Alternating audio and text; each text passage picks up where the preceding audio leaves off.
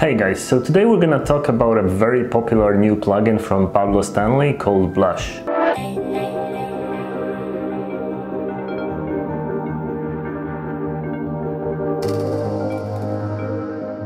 So if you haven't been following the design Twitter, Blush has been very popular in the last month or so, and you probably noticed that cute logo that's behind me in some online posts. But if you haven't, it's a platform and a plugin for most design tools like Sketch and Figma that allows you to place illustrations on the artboards and actually modify those illustrations. So I'm gonna show it to you in a minute, but before I do, I wanted to tell you that it's really not that difficult to actually explore learning to illustrate a little bit yourself.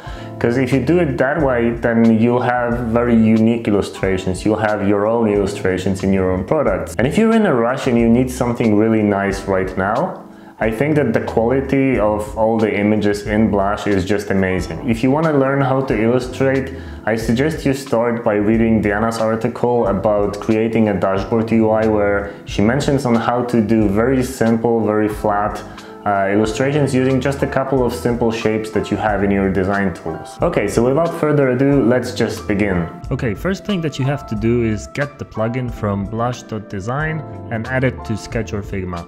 Then you launch it and then you can browse it by collections and artists. As you can see, there is only a handful of artists in the platform at the moment, but I bet it's gonna grow and it's gonna be a huge list of resources. Keep in mind that the product has just launched and it has a lot of potential for growth. Pablo Stanley also made a very popular illustration library called Humans, and obviously you can find it here as well. So let's explore a little bit. I'm gonna pick collections, and because we're all stuck at home right now, I'm gonna choose the collection called Stuck at Home. So let's start by adding a simple standing character. And as you can see, we can modify the skin color, the pose, the upper body, the expression, the hairstyle, accessories and more. So you can make the illustration fit the product that you're building.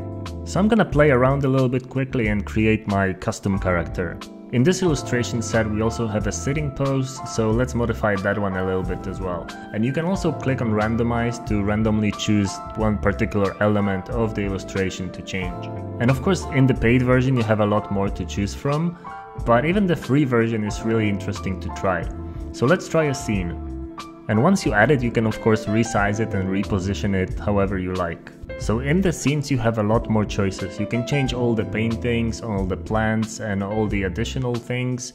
And you can change of course the character as well, modify it to match what you're aiming for. And let's add a pet here. I'm a dog person, so I'm just gonna add a dog. Yeah, it's looking really good. And modifying the character has a list of drop downs of its own, so you can change anything that you want. Once you create an account, you can download the PNGs in small and medium sizes. And of course, if you decide to pay, you can get large size PNGs and SVGs, which is really good because SVGs you'll be able to modify yourself. Yeah, the plans are pretty straightforward, just 12 bucks a month, which is really a good price. But one thing that I noticed is that the illustrations actually overlap the text, so it's not really that readable. And maybe in this case it would be better to actually have the plans completely full screen in that little window to avoid the double scroll bar. But overall, I'm really happy with the product. Keep in mind that it's very early in its life and it's gonna grow and it's gonna get more artists and more artworks and more options to choose from, so it's gonna be even more robust in the future. And if you get the SVG version, you'll be able to modify the characters by changing their posture, adding a new facial expression and changing the colors to your brand colors. So it's gonna make the illustrations a little bit more on brand and a little bit more unique. So yeah, that's it for today. Thanks for watching. Don't forget to subscribe, like and share the video, and see you next time. Cheers!